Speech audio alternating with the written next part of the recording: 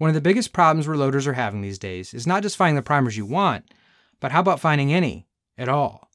So you wait, and that glorious day arrives, and you finally find those impossible to find, probably overpriced, limited to one brick, maybe even only one sleeve primers. Maybe they're magnum instead of standard. Should you buy them? Can you use them? How does it change performance? Today we're going to review some test results to demonstrate how a specific primer can change your load when it comes to velocity and pressure. The cartridge we're testing today is 223 Remington, and if you stick around to the end of the video, I bet you're going to be surprised by the results. The first thing I want to go over when it comes to primer substitution is that you really need to test your combination. I have a video where I switched to a new lot of powder and swapped primers at the same time, and went from a perfectly stable load to popping primers. Always start low and work up. I don't care how much your components cost or how hard they are to find.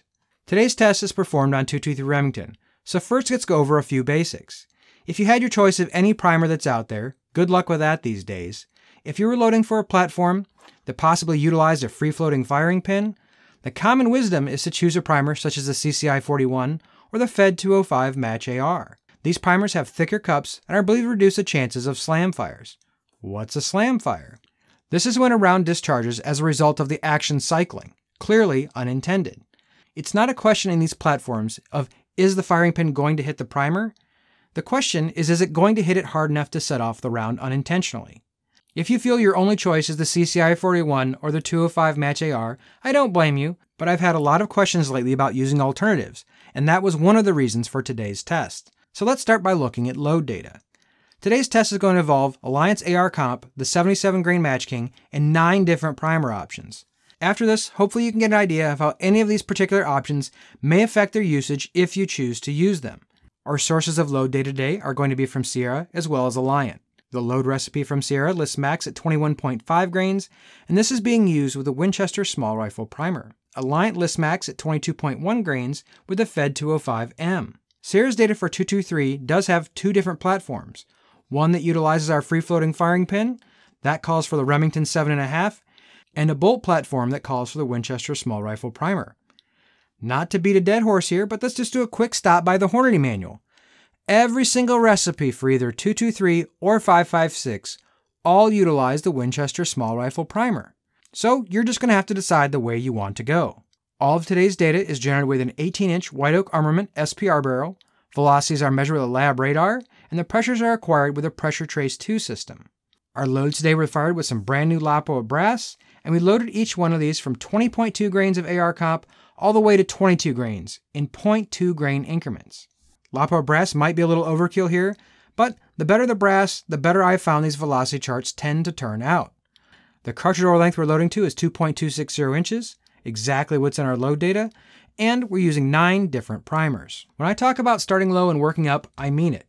And to be honest, I ran this test with just the CCI 41 and some PMC brass just to start out with to make sure our expectations were going to be in line before I destroyed $75 worth of brass. Our first test results are what you see on your screen. In the PMC brass, our CCI 41 started off at 2453 feet per second, and all the way up at 22 grains it hit 2636 feet per second. Overall, I was happy with the results. No bad pressure signs to speak of, so I simply mandreled the necks of our LAPO brass with a 222 mandrel and loaded them up. And our velocity charts for the 9 primer test is as follows. Now I'll throw this on your screen so you can look at it. You might want to pause it if you really want to look in great detail. Overall, I'm pretty happy with how the charts turned out. Are there any real losers in the bunch?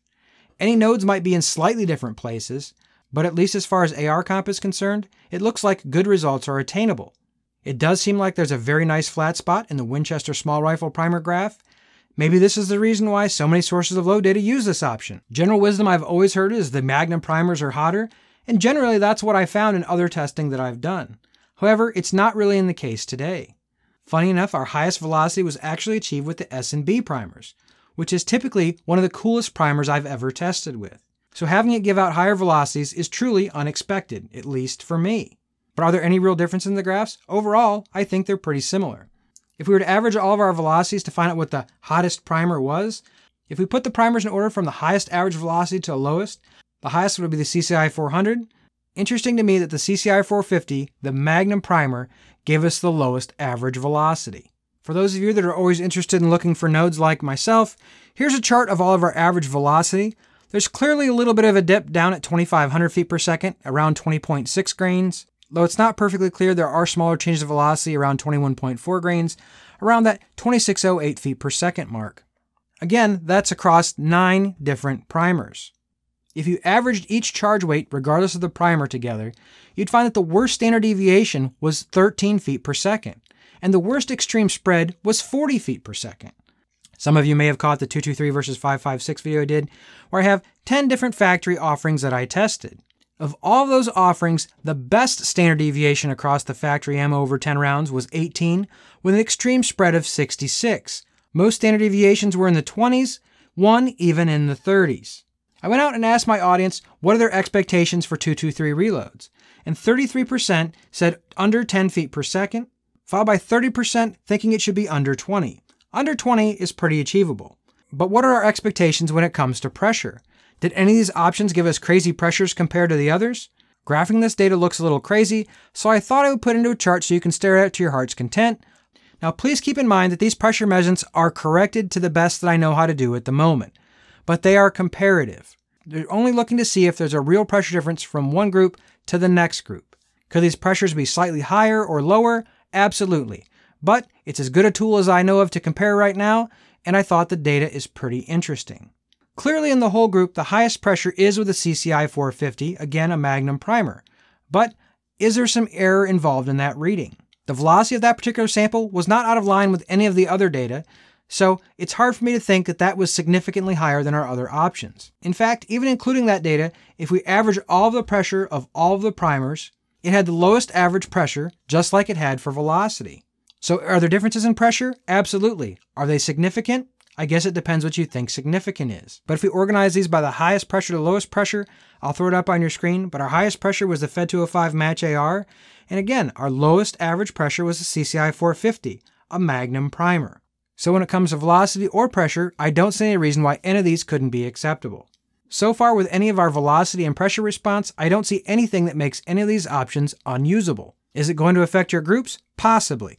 I don't like to compare groups when it comes to velocity strings because I don't really think they mean too much at this point, but our best group was with the Fed 205 Match AR, and the worst was with the CCI 400. But we're talking about going from just under an MOA group all the way to just over a 1.5 MOA. So if you had your choice of any of them, clearly you could be pickier, but it doesn't mean any of them can't work. I saw no pressure signs on the brass during this testing that worried me at all, but only you can decide what's safe for you. But what about factory ammo? If you'd like to see 10 different factory offerings compared when it comes to 223 versus 556, check out this video right here. I hope to see you come back next week, and until then, stay safe in small groups.